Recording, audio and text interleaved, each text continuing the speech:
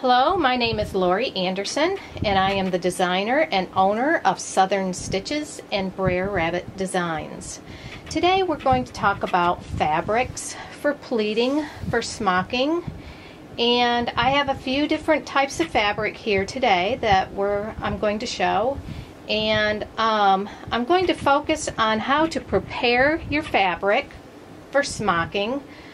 There is a right way and there is a wrong way of doing it, and I know that there's a lot of people every day learning how to smock, and I think it's wise to teach the correct way to prepare your fabric. Preparing your fabric the correct way will result in a much nicer finished product when you do your smocking. And so my favorite fabrics to use for smocking is batiste. I have two types of batiste here today. I have a regular batiste, and then I have an heirloom batiste. The heirloom batiste is just a little bit thinner. I don't know if you can see on the camera, but it's a little more sheer than the regular batiste, as you can see. I'm also going to show you some gingham fabric, pleating that, and also some dotted fabric, a fabric that would have a one-way design or a designed type printed fabric. There is a right way and a wrong way also in how to prepare your printed fabrics for pleating and for smocking. Okay, we're going to work with my regular batiste, but the heirloom batiste would be where you would prepare it in the exact same way as we're going to do this. As you can see, I have torn my fabric on the straight grain. I do that with almost all my fabric. I tear it on the straight grain. It's very important when pleating fabric to pleat it. It'll run through your pleater much better if your fabric is torn on the straight grain. Now, in order to do that, and I'm going to tear this to make a smocked baby bonnet. So I'm going to go ahead and I'm going to measure what I need my fabric width to be to make a bonnet. And I'm going to take my scissors and I'm just going to make a little snip in that fabric, just like that. And then I'm going to start tearing it. And I'm going to just tear the entire width of that fabric. This ensures that that fabric will be on the straight grain and it's prepared for pleating. The next thing that you're going to do is you're going to take this piece of fabric to your ironing board and you're going to press it. Now I wanted to show you one of the things that I always use when I press my fabric is I use Mary Ellen's Best Press. This is a clear starch alternative and it smells just wonderful. I always spray starch my fabric and I press it so that it's nice and crisp before I send it through my pleater. So I just wanted to share that with you.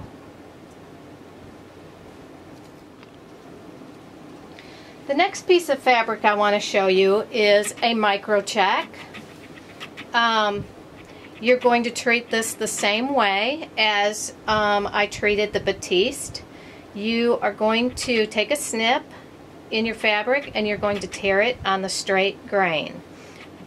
On this, if you buy really nice fabric, and this is Nashville Cotton's gingham, which is a very nice fabric. You can see by looking at the gingham stripes in the fabric that when I've torn this on the straight grain, it has torn perfect with the grain and the print of the fabric. Now I want to show you another piece of fabric here. Say you have a dotted fabric and you tear it on the straight grain, like I have this. This is a Sarah Jane fabric and it's dotted, and I have torn it on the straight grain. But as you can see, those dots are not working perfectly straight where that straight grain has been torn. Now I could cut off a length and run it through my pleater, and the dots are going to go through there crooked, and I'm not going to be satisfied with that. So if I'm going to run a piece of fabric through my pleater that's like this, then I'm going to take this fabric and I'm going to lay it out, and I'm going to use a guide, a ruler guide like this, a quilting guide, and I'm going to line it up with those dots so that the edge of this ruler runs straight with those dots. And then I'm going to take my scissors or a rotary cutter and I'm going to cut this to a straight line so that I have a perfectly straight edge to work that fabric through. Yes, you'll have some waste, but to me it's worth wasting a little bit, a few inches of fabric in order to get this on a perfect straight line to go through your pleater.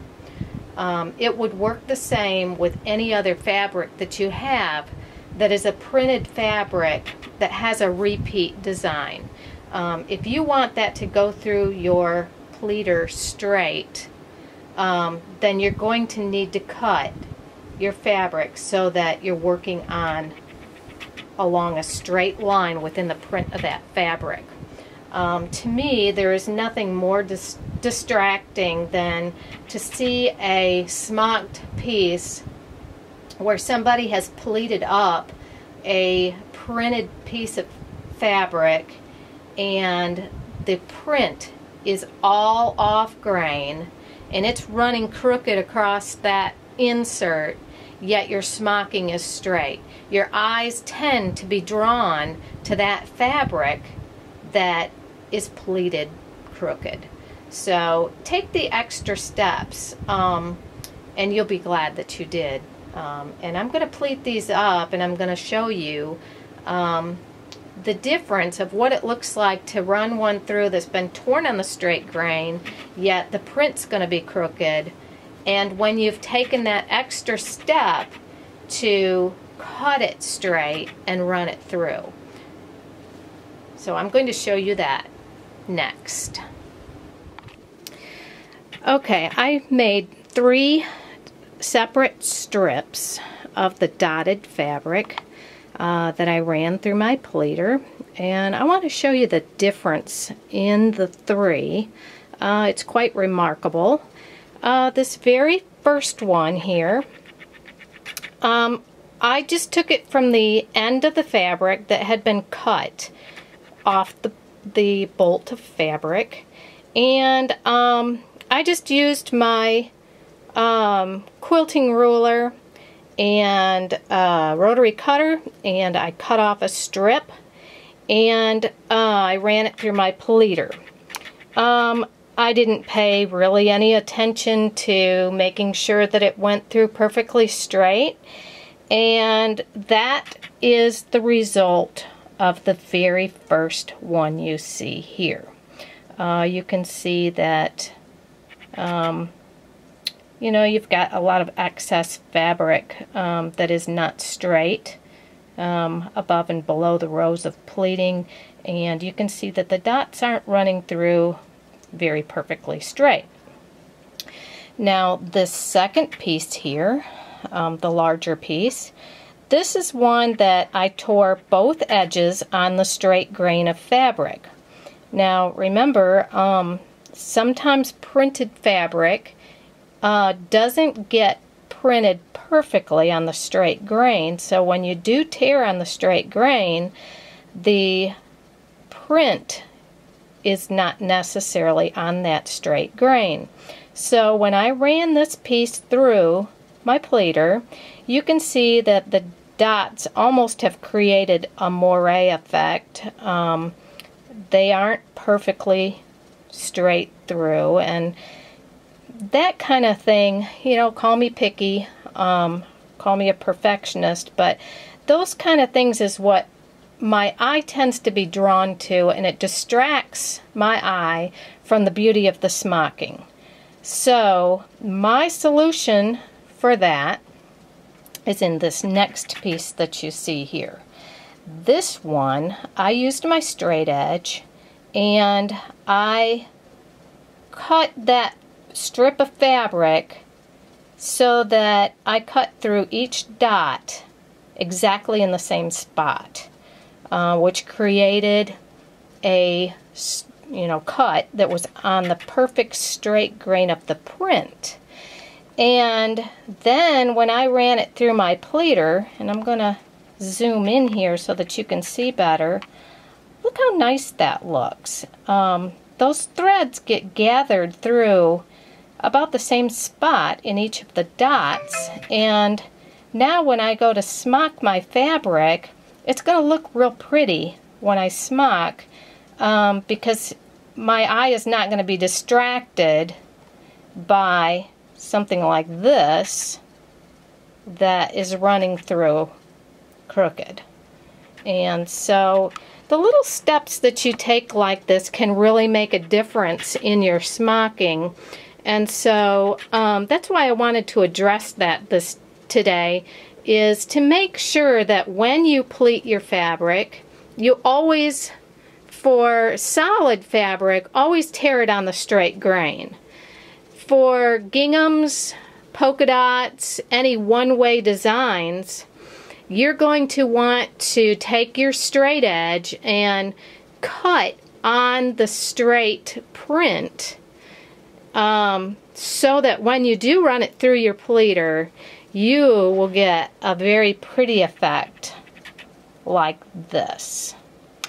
I hope that this little tutorial has benefited you, and that you will really take into thought the next time you pleat up a piece of fabric.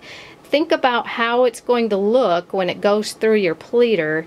And, you know, on your pleater, always make sure that you line up the edge of your torn piece with one of the grooves in your pleater. I have another tutorial that is on my YouTube tutorials. It is pleating. I believe it is called Pleating 101, and it shows how to run your piece of fabric through the pleater. And that would just be a carry on over from today's tutorial. So I hope you'll check it out. And you can always find me at soandso.blogspot.com.